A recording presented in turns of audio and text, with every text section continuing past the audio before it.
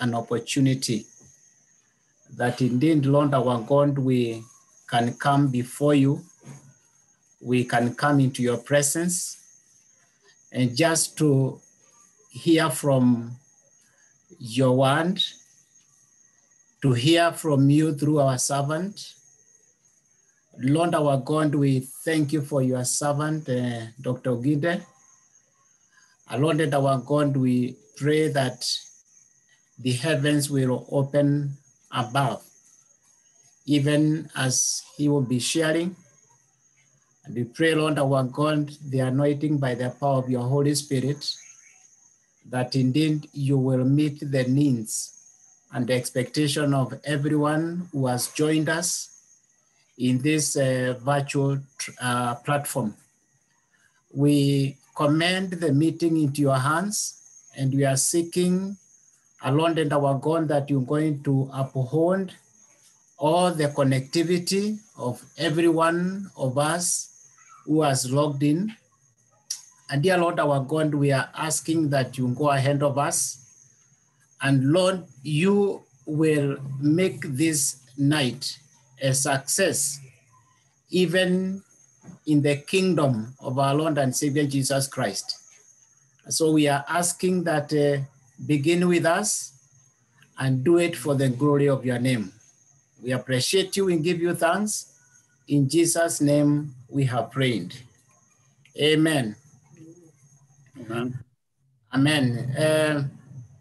You are all welcome to this guest lecture.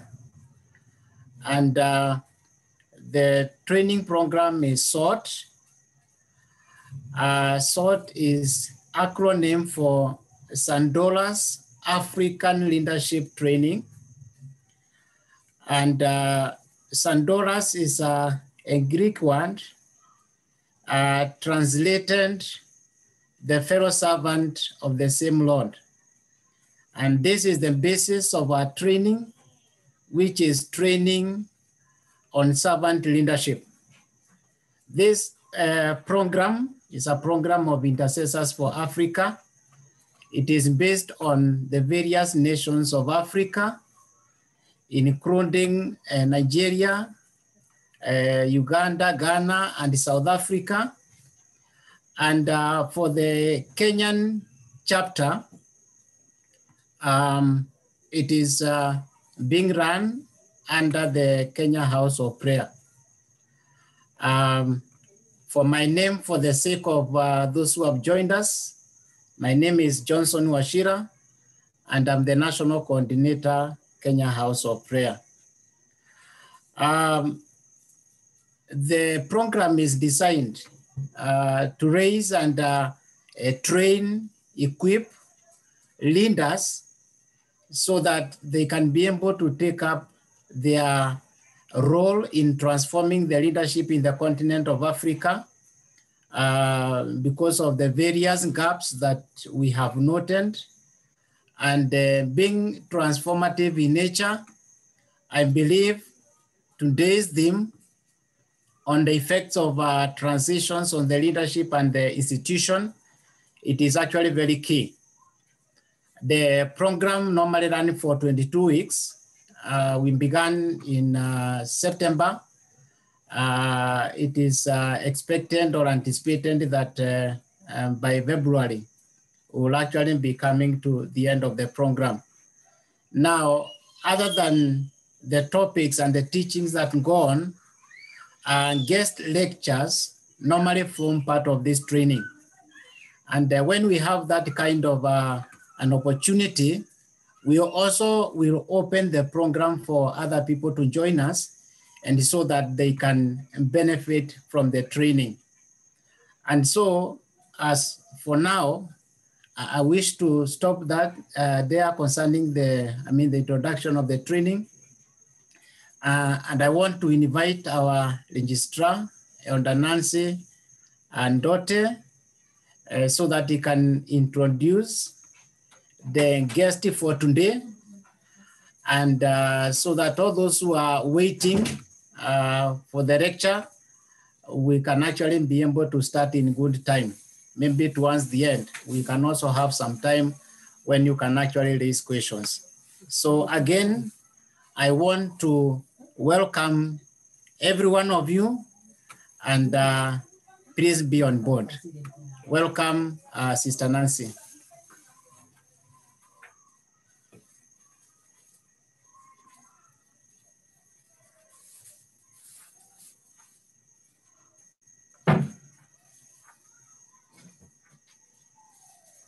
Sister Nancy, you are welcome. Please unmute your microphone.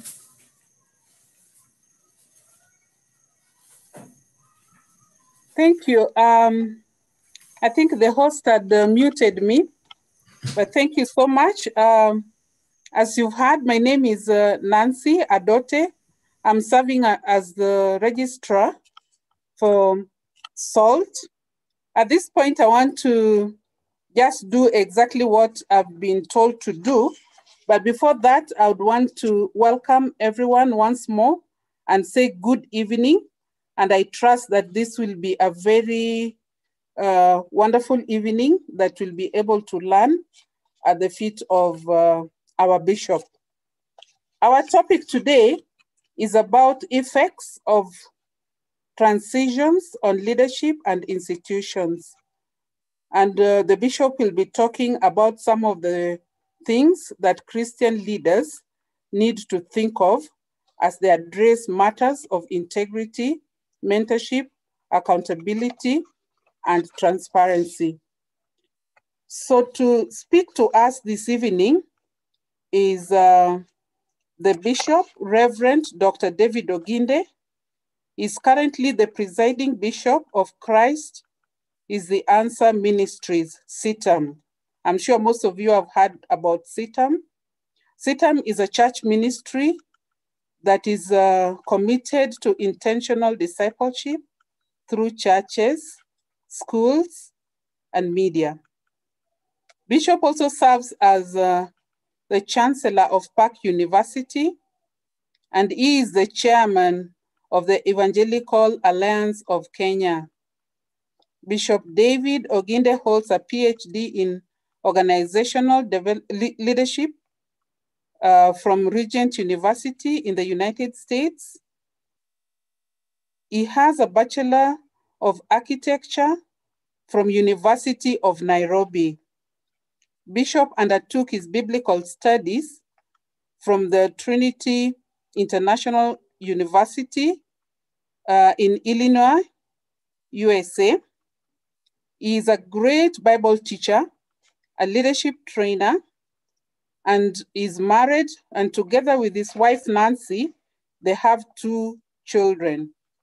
I have also had the privilege of serving under the leadership of Bishop at the Elders Council.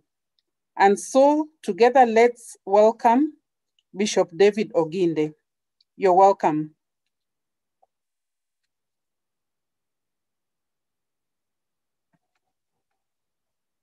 So Bishop, you can unmute yourself.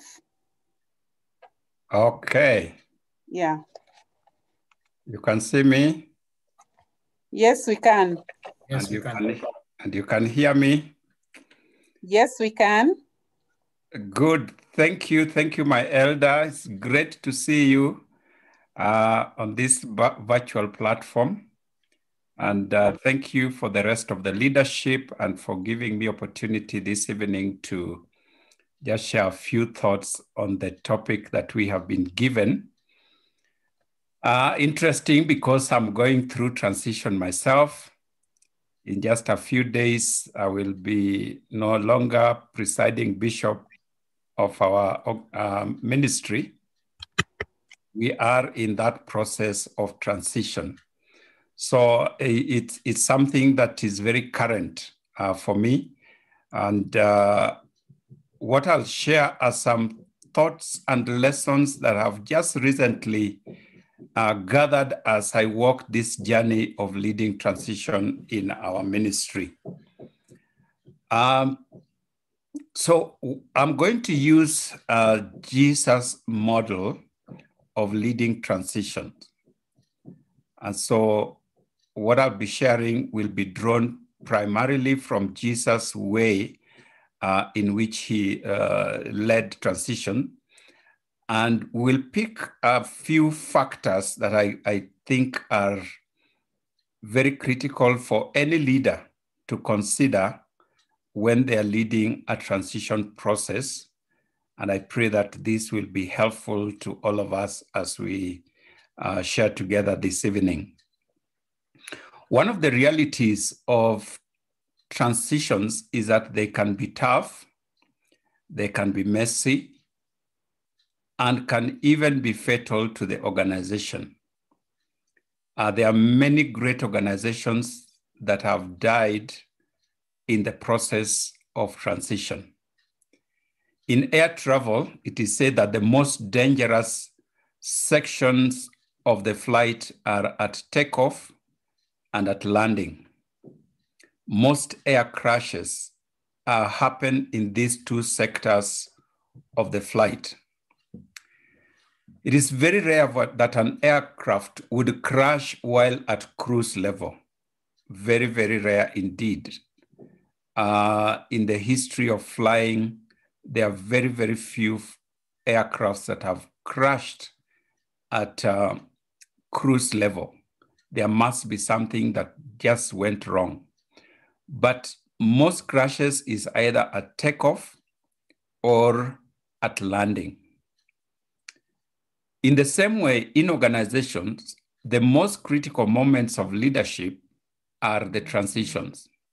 Many great organizations have been totally destroyed at transition points, either because of leadership wrangles, poor handover, or just lack of a successor, and the organization that was growing very well suddenly either crashes or begins to go down. That is why, though it is said that there is no success without a successor, for me, I say you have not succeeded until you are succeeded. This is because to be succeeded requires more than a successor. It includes the full gamut of the transition process. And so if a leader is to be considered successful, they have to be successfully succeeded. Now, while there's many models for managing transitions, and I'm sure some of us are familiar with them, I want to draw the examples that I'm going to use today from the life of Jesus Christ and how he managed the transition process from himself to his disciples that carried on the work to today. So if the church is to be considered as an organization, this is perhaps one of the oldest organizations that have successfully continued for over 2,000 years. That is unusual, that Jesus put in place an organization, started it, and for just 3 years was able to transfer leadership to a new team of leaders. And as this has carried on year after year, year after year to where we are today, and is still going strong. What are those factors that we could borrow from Jesus' model of managing transition that could be helpful to us as leaders, even in our time today? There are so many. Actually, when I was studying this, I found that there are just so many. It was just exciting for me. I hope it will also be useful for you. But because we have a very brief time, I have picked only a few that I will want to share with us today. The first one is the perspective of leadership. The first factor that I see important for leading a transition within an organization is the perspective of leadership. The view that a leader holds about leadership will determine how they lead and what happens at the transition point. because the view that we hold of leadership, and many of us view leadership differently. If I was, one of the things I do when I'm doing leadership training is to ask people to define the word leadership. And it's amazing how different people define this word differently. A very common word, but not easy to define. But the way you define it and the way you understand it will determine how you practice it, or at least it will determine how you receive leadership. And this will influence how you plan and manage succession and transition. It calls for high personal understanding of who you are and how, therefore, you can be able to guide a process. Some scholars have studied this whole process, and Gothard and Austin, who have done a recent study on transitions, say that the personal clarity about what leadership is will determine how a leader departs or transits from their leadership position. And this is related to the timing and the role that the leader plays within a succession or transition process. When we look at the life of Jesus and how he transited and managed the succession process, we find that one of the things that undergirded his work and his leadership was the knowledge of who he was or who he is. The Bible tells us in John chapter 13, verse number 3. John chapter 13, verse number 3, the Bible says, Jesus knew that the Father had put all things under his power, and that he had come from God and was returning to God. I want to underline three phrases there. One, the Father had put all things under his power. That word put is critical. The second one I would underline is come from God. Jesus knew that he had come from God. And the third one is that Jesus knew that he was returning to God. Why are these three phrases important, especially in the context of what we are discussing today? It implies that Jesus knew that he was a man on an assignment. This was not his final destination. This was not his final abode. This was not where he was going to spend eternity. He had simply come to accomplish a task that had been put on his shoulders by God the Father. So he knew that he had come from God. He knew that he was going back to God. So if I put it in ordinary language, I would say he knew where he had come from, he knew where he was going, and he knew what he had come to do. That is very important for every leader. A leader must know where they have come from. A leader must know where they are going. But also more importantly, a leader must know what they are here for. Many times, leadership transitions fail because people do not know those three things. They don't know why they are where they are. I simply know that I'm the bishop of CITAM, and it's a prestigious position for some people's eyes. I would say even in my own eyes. And so that is all that I enjoy. I do not remember where I came from and how I got into this position of leadership. Worst of all, I do not even consider where I'm going when my assignment is over. And so many leaders do not consider those three things. And that is why when it comes to transition time, it is a crisis. It's a crisis because my life and my worth were all intertwined with my position.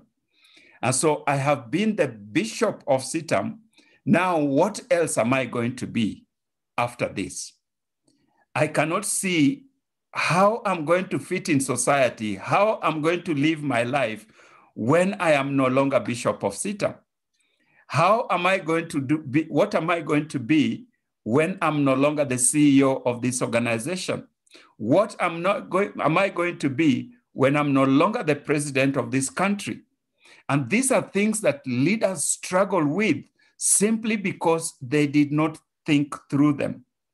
And so we find, particularly in Africa, leaders who do not want to leave office, leaders who, even when their term comes to an end, they will look for ways to extend that term because they don't know where they came from and they don't know where they're going and they don't know why they were here.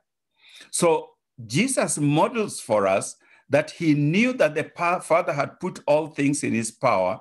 He knew he had come from God, and he knew that he was returning to God. That helped him to do certain things that, if you read that text of scripture, ordinary leaders would not do. For one to lead a successful transition, they must first know that their duty that they perform and the position that they hold is an assignment that has been bestowed upon them and which will eventually come to an end.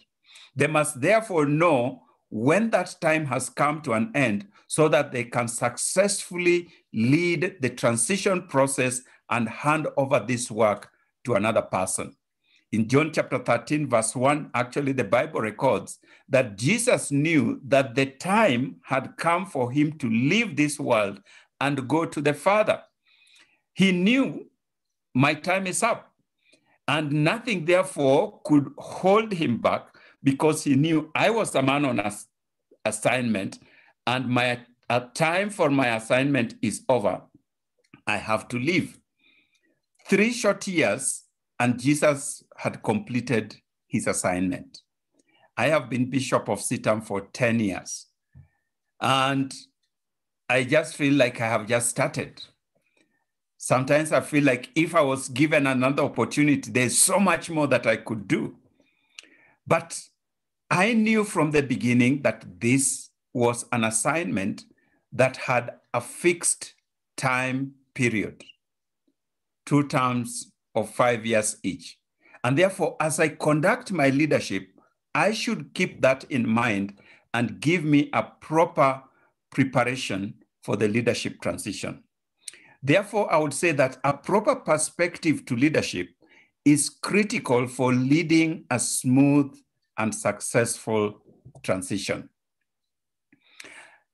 Those of us who drive, you may know that when you are an amateur driver just starting off, you hold the steering as if it is your dear life. And my instructor used to tell me, you don't have to hold it so hard, just hold it. But I felt like if I don't hold it hard, the car would go off. But with maturity and experience in driving, you can even, this is not allowable, but you can actually hold the steering with your fingers. It's because you know how to control the vehicle. So you don't have to hold it as if it is going to fly off. And when I see leaders who hang on to leadership, it tells me that that person is not yet mature in their leadership. The second factor that I see in managing and leading transition is the planning for succession. That is a whole subject by itself that could take us a whole day.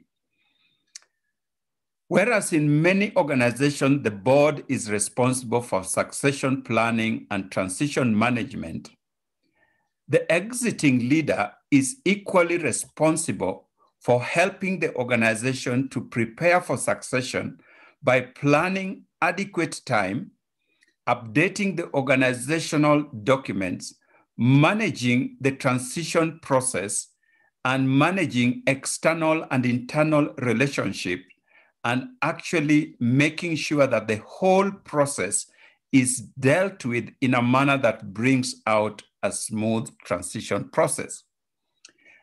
The implication for this, in my view, is that planning for succession and planning for transition should actually start the day a leader assumes office. The moment you are given the responsibility of leadership, that very day, you should start working on how to get yourself out of the job.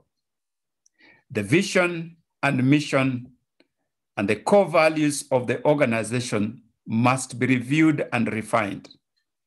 The systems and structures should be strengthened to carry the organization into the future. Your core team must be built and equipped to implement the new agenda into the future. We see this in Christ. When Jesus came on earth, his agenda was to establish the kingdom of God. And from the beginning, his focus was on the message of the kingdom. Matthew chapter 4, verse 17 tells us that from that time on, Jesus began to preach. And what was he preaching? Repent, for the kingdom of God is near.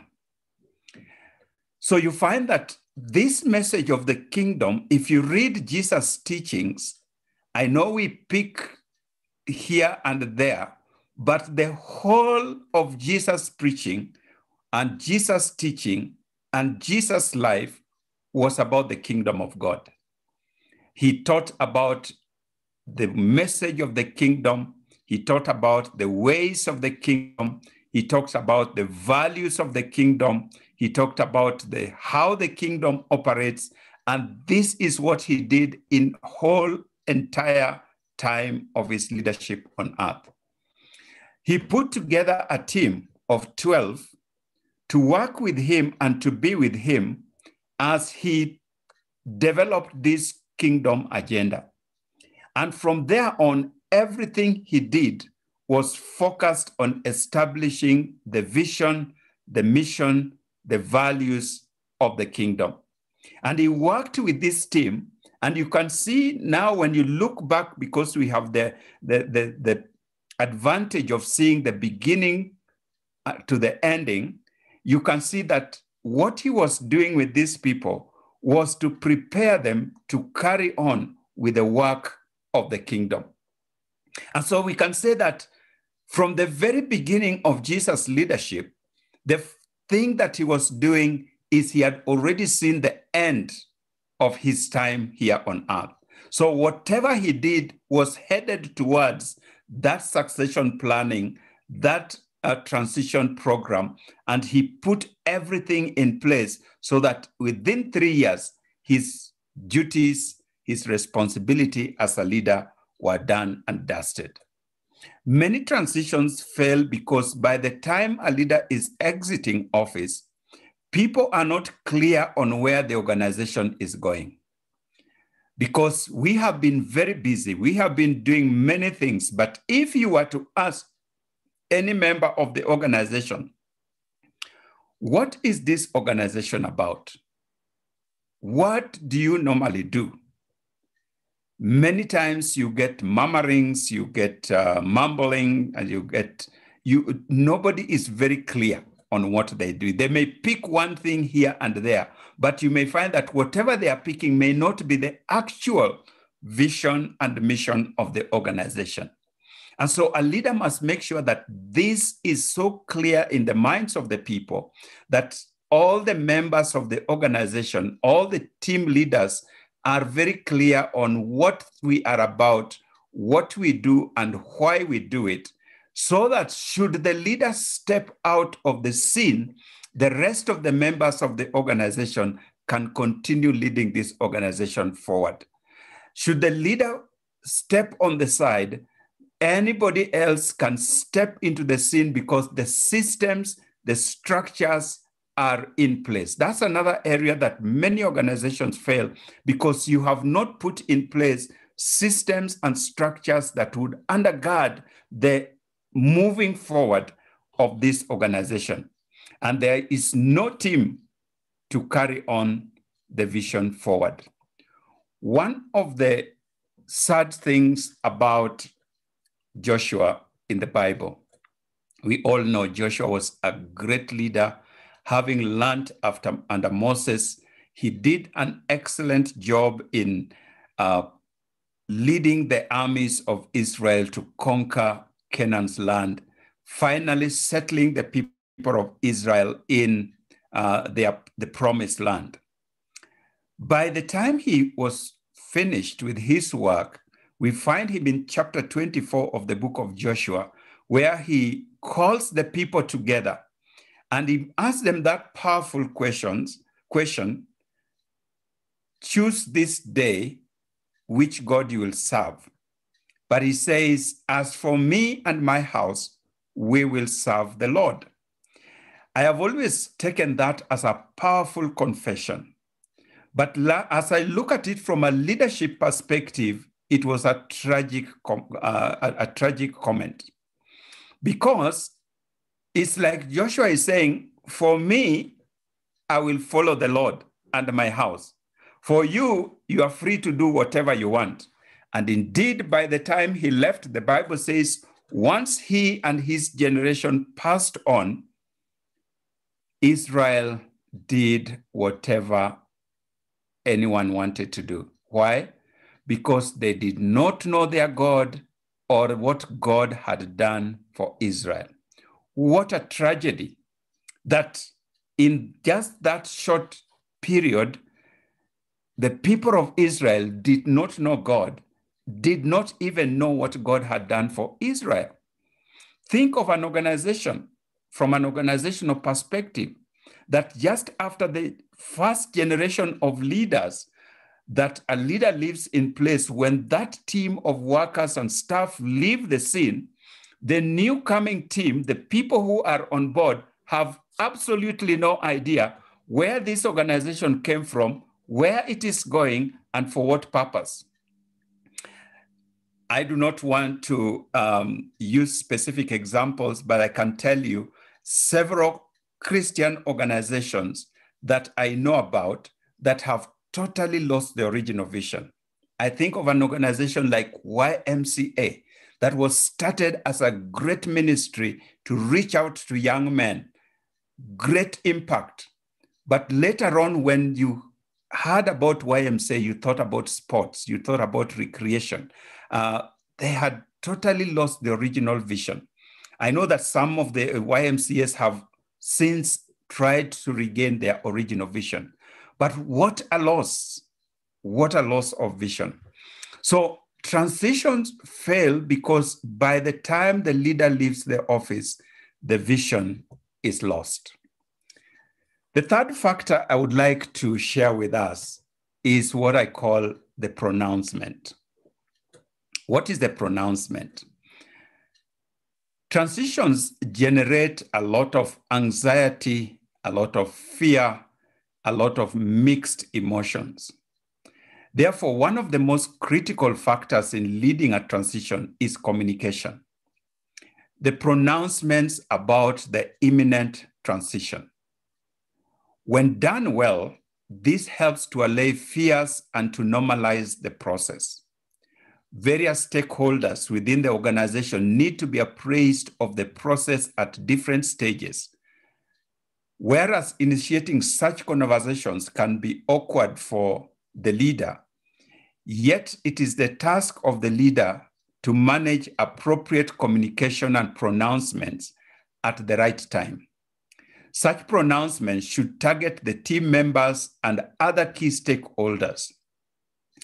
The lesson I learned from Jesus is that because he knew that his time was coming to an end, and because he knew that he was not going to be here forever, you'll find it at different points in his interaction with his disciples and at different points with in his interaction with the general public, he gave hints that he is not here forever. For example, in Matthew chapter 20, verse 17 and 18 and 19 to 19 rather, this is what the Bible records. Now, as Jesus was going up to Jerusalem, he took the 12 disciples aside and said to them, "We are going to Jerusalem, and the Son of Man will be betrayed to the chief priests and the teachers of the law. They will condemn him to death and he will turn him over to the Gentiles to be mocked and flogged and crucified. But on the third day, he will be raised to life. Jesus warns his disciples that we are going to Jerusalem, but this could mark the end of my life. This could mark the end of my time with you as your leader. And he said this several times, mentioning it to them several times. And this helped to prepare the disciples so that by the time the departure came, at least they knew that this was coming. The question sometimes is asked is, how early should such pronouncements be made? Of course, there are several factors that should guide the timing and the nature of the pronouncement. For example, the stature and the success of the leader, or the size and complexity of the organization. A highly successful and a highly regarded leader must start making pronouncements quite early. Because when a leader is very successful and a leader is highly regarded, people never think about their going away. It could be an organization where people know that this is the retirement age of leaders, or this is the term period that is given to a particular leader. But because everything is going so well, the assumption is that our leader will always be with us. And so it is important the leader begins to make these pronouncements to help people begin to realize that he is not there forever. Some of these pronouncements can be made informally, very early on, but as time draws near, they can be made more formal. Likewise, in a large and complex organization, the pronouncement of transition should be announced early. I normally say that whereas a house help can give you a few minutes notice, you know, you wake up in the morning and they tell you, today I'm gone.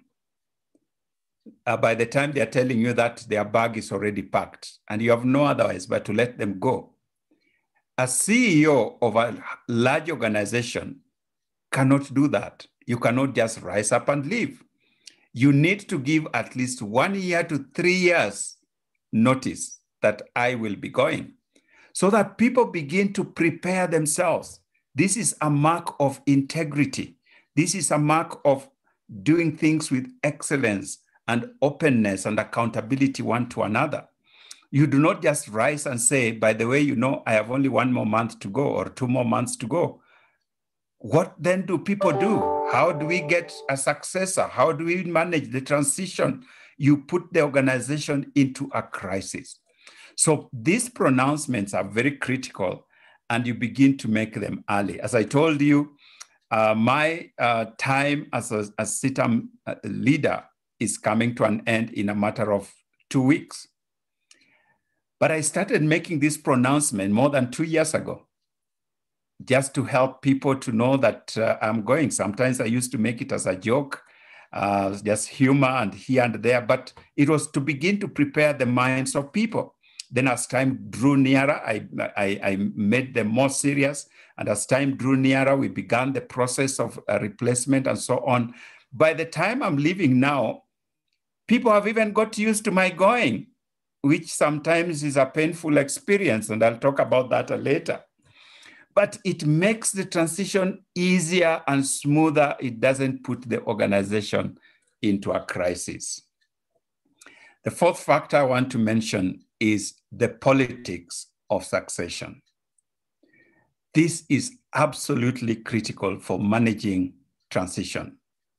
Let me say that no matter what kind of organization one leads, transitions will always evoke political maneuvers. The leader must know how to manage these politics, otherwise they can totally derail the process. Jesus had at least 3 political situations that he had to handle in his transition process. There was the political canvassing by James and John. After Jesus announced that he was going to Jerusalem, Somehow in James and John's mind, they thought that this is the time he is going to set up his kingdom in Jerusalem. And so they approached Jesus and said, Master, we would want to ask something of you. This is recorded for us in Mark chapter 35 to 39. And they asked Jesus, they want one to sit on the right and the other one to sit on the left. Now, in the kingdom principle of the time, those who are positions of authority and of power. And so James and John, hearing that this is going to happen, they wanted to occupy those positions before somebody else comes in. And so they came in and made this request of Jesus. Interestingly, soon after, their mother also came and added her voice to that request and asked Jesus to allow his sons, one to sit on the right and the other one to sit on the left. Now, how did Jesus handle this situation? Because it was very politically dangerous, because the Bible tells us that when the other disciples heard about it, they were indignant. The NIV uses the word indignant. Indignant is beyond anger. They were absolutely furious because they wondered, we have been walking here together. Kumbe, you people have been planning anjama, something behind the scenes. So they were absolutely angry. And this had the potential of dividing Jesus' team. Jesus dealt with that in a very wise way. He told these people, you don't know what you're asking. In this kingdom that I'm building, for you to be great, you must be a servant. And for you to be great, you must make sacrifices. And so he said, can you make the sacrifice that I am going to make or I'm making? He said, can you drink the cup? This is what you do if you want positions of leadership. And so he diffused that whole thing, which would otherwise have divided his team. Then there was the demand by the crowd in Jerusalem to crown him King of the Jews.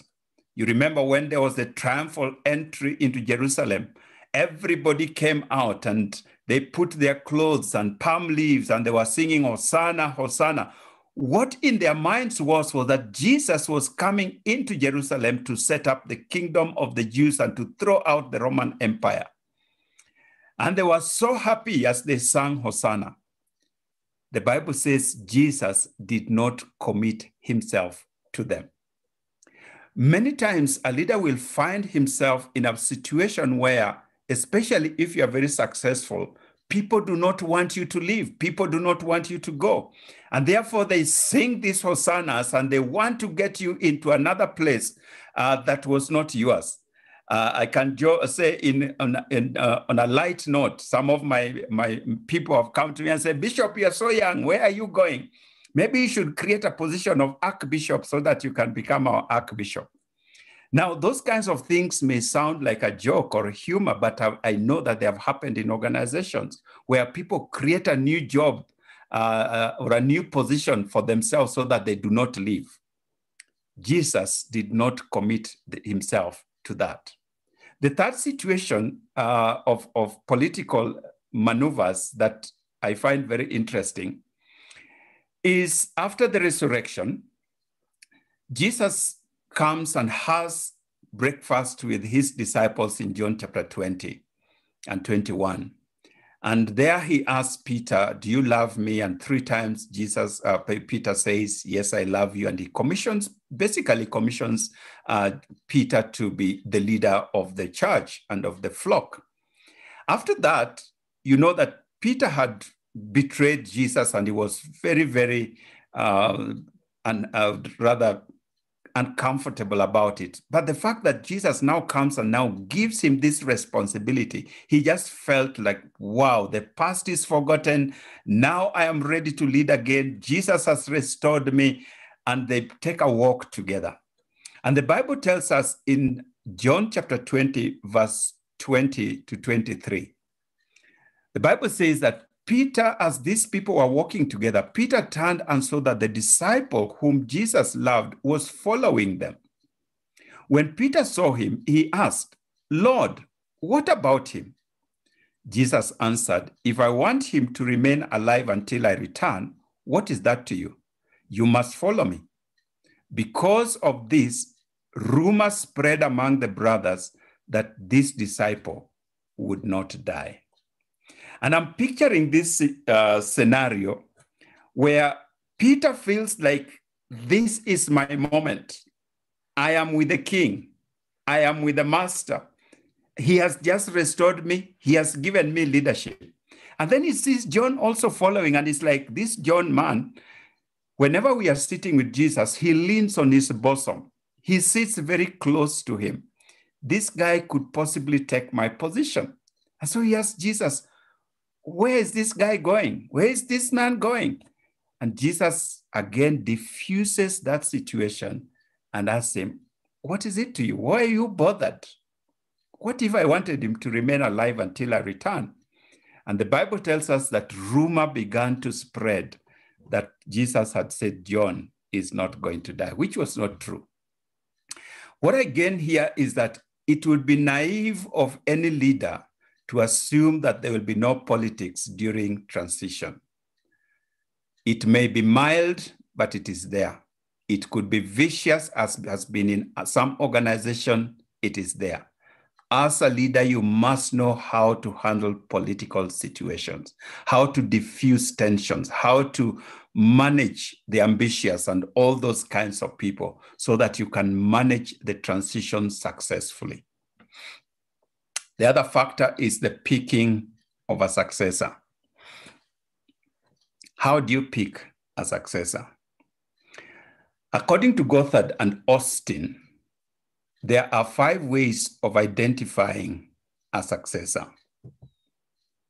One is called the relay succession, which involves identifying a member of the senior management in an organization and working with them well in advance to eventually take over the place of leadership. The second one is called non-relay inside succession.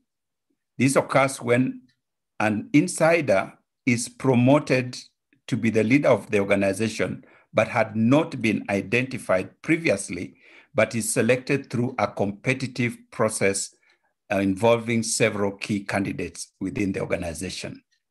The third one is external succession, where a successor is taken or hired from outside the organization and brought within. The third, they call it the coup d'etat. This occurs when the stakeholders within the organization consider that the incumbent is not delivering according to expectation. And so whereas they may have a particular term, let's say 5 years, 2 years, 6 years, whatever period of time that they have been given to lead, the leadership or the stakeholders find that we cannot allow this person to continue.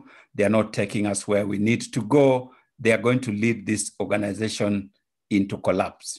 And so they have to change leadership. And so the incumbent is forced to leave and a new person is brought in. That's why it is called the coup d'etat. The last, number 5, is called the boomerang. Boomerang is when the stakeholders look at the organization and they look within, and there's no person who, in their view, can take the organization to the next level. They look outside and they can't see a person who can bring and take over the organization and move it to the next level. And so they go back to a former leader and bring him on board. You saw that happen recently with Safaricom when Michael Joseph was brought to step in and lead the organization for some period of time. And so the boomerang is bringing in a former leader so that they can lead the organization. Each of these, if we had time, we could explore the pros and cons and the circumstances under which each can be used and how that can help an organization to move forward. But when we go to Jesus, I see Jesus using the non-relay inside succession. But he also uses the external succession or the coup d'etat. It is clear that Jesus, if you read his journey with his disciples, did not groom a leader over the period of time that he was walking with them. There was no clear person that you could say, this is the person that Jesus from the beginning or at some point identified that this is the one I'm going to walk with and work with, say like Joshua and Moses or Paul and Timothy. But it appears that when the time for him to appoint a leader came, he brought his whole team together and conducted a brief interview to pick one of them from among them. And this I found very interesting as I was reading the scriptures with this perspective. The Bible tells us in Matthew chapter 16, verse 13 to 19, when Jesus came to the region of Caesarea Philippi, he asked his disciples, "Who do people say that the Son of Man is?" They replied, "Some say John the Baptist, others say Elijah, and still others Jeremiah, or one of the prophets." Verse 15, the Bible says, "But what about you?" he asked. "Who do you say that I am?" Simon Peter answered, "You are the Christ, the Son of the living God." And Jesus replied, "Blessed are you, Simon, son of Jonah, for this was not revealed to you by man, but by my Father in heaven. And I tell you that you are Peter, and on this rock I will build my church, and the gates of Hades will not overcome it. I will give you the keys of the kingdom of heaven. Whatever you bind on earth will be bound in heaven, and whatever you loose on earth will be loosed in heaven." What I see here is that Jesus brings the 12 disciples, and he puts this question to them: "Who do people say that I am?" And when they had all answered and each person said what they had heard, finally he asked them, "And who do you say that I am?" And I imagine that there was a silence, because the Bible doesn't say that they gave chorus answers like they had given to the first question. And in a moment of silence, Peter steps out and says, "You are the Christ, the Son of the living God." And Jesus then says, because you have answered that question, in verse number 19, Jesus said, "I will give you the keys of the kingdom of heaven. Whatever you bind on earth will be bound in heaven. Whatever you loose on earth will be loosed in heaven." But more than that, he says, "I tell you that you are Peter, and on this rock I will build my church, and the gates of hell shall not prevail against it." The question that we would ask ourselves is, what if it was John who had given that answer? What if it was James who had given that answer? What if it was somebody else had given that answer? Would they have received a similar kind of commendation from Christ? I believe so. In my view, this was an interview conducted among the 12, and Peter passed the interview and he was appointed the successor for Jesus' work. And Jesus gave him the responsibility to lead the church thereon. But when Peter started his leadership, after Jesus left, there are challenges that began to appear. Peter had great difficulties with Gentiles. He would interact with Gentiles when he was alone, but when there were other Jews, he would remove himself from the Gentiles. So Jesus comes to him in a dream and lowers a sheet with various kinds of animals and asks him, "Rise up and eat." And Peter sees this as unclean animals. And Jesus tells him, "No, don't call what is I've made clean unclean." In other words, these Gentile people are part of my kingdom. And he sends him to the house of Cornelius. And Jesus tries to get Peter to embrace this kingdom agenda of universal entry to every person, but Peter just could not get it. And so in chapter 13 of the book of Acts, the disciples are praying, and Saul of Tarsus has been converted and is part of the fellowship. And Jesus comes and says, set apart for me Paul and Saul and Barnabas for the work that I've set for them.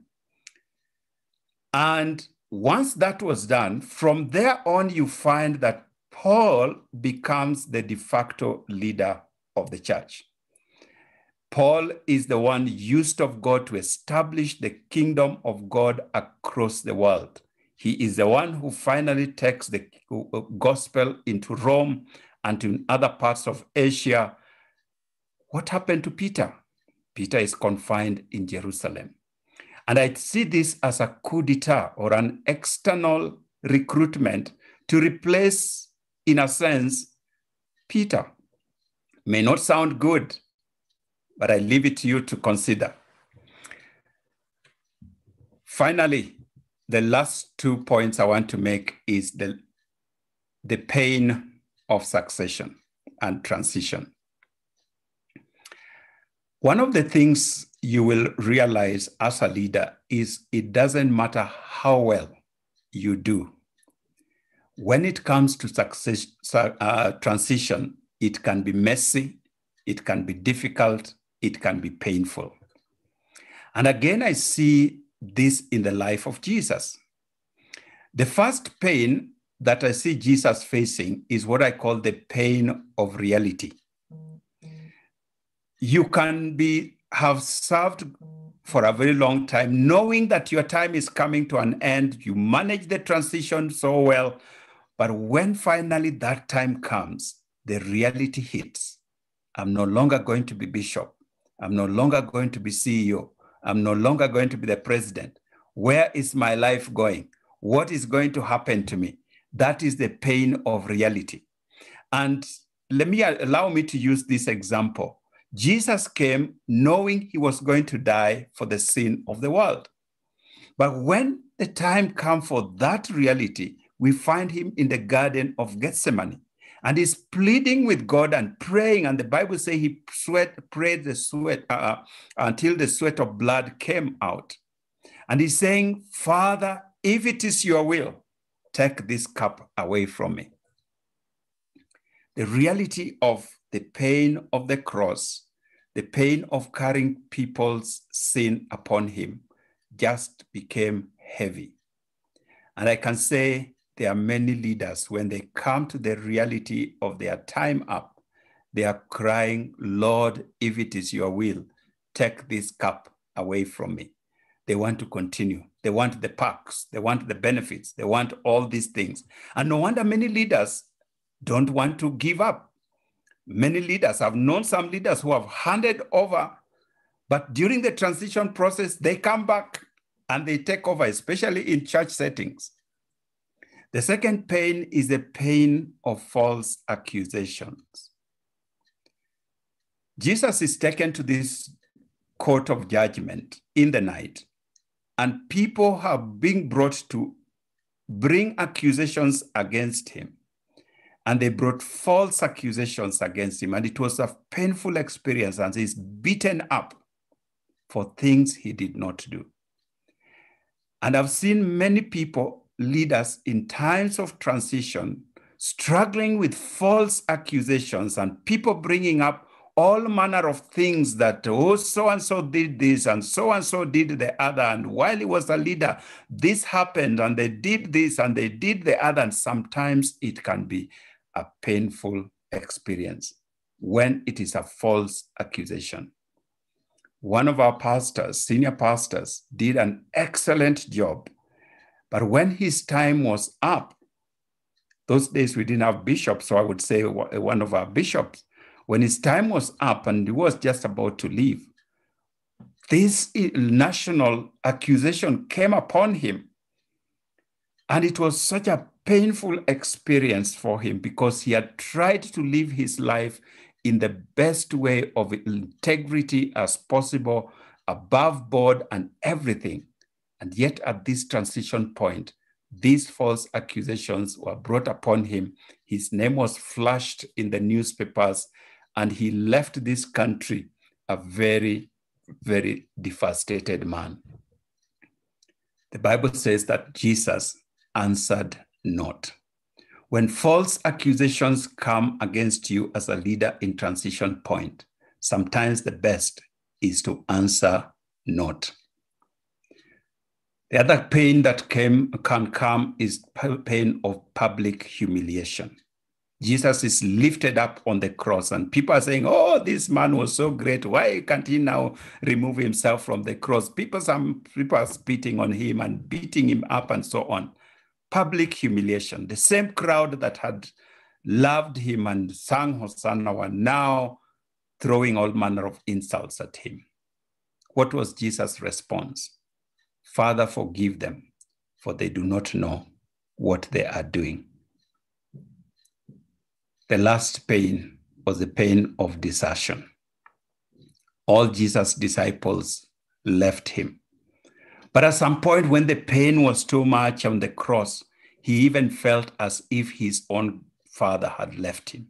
Cried out, Eloi, Eloi, lama sabachthani, my God, why have you forsaken me? And sometimes in transitions, you can find yourself in that place where you wonder, is God still with me? Why has God left me? Why all these things happening? God is right there. And finally, Jesus says, it is finished. He let it go. Sometimes you have to let go. The final factor is the parting. How do you live? How do you exit the scene as a leader?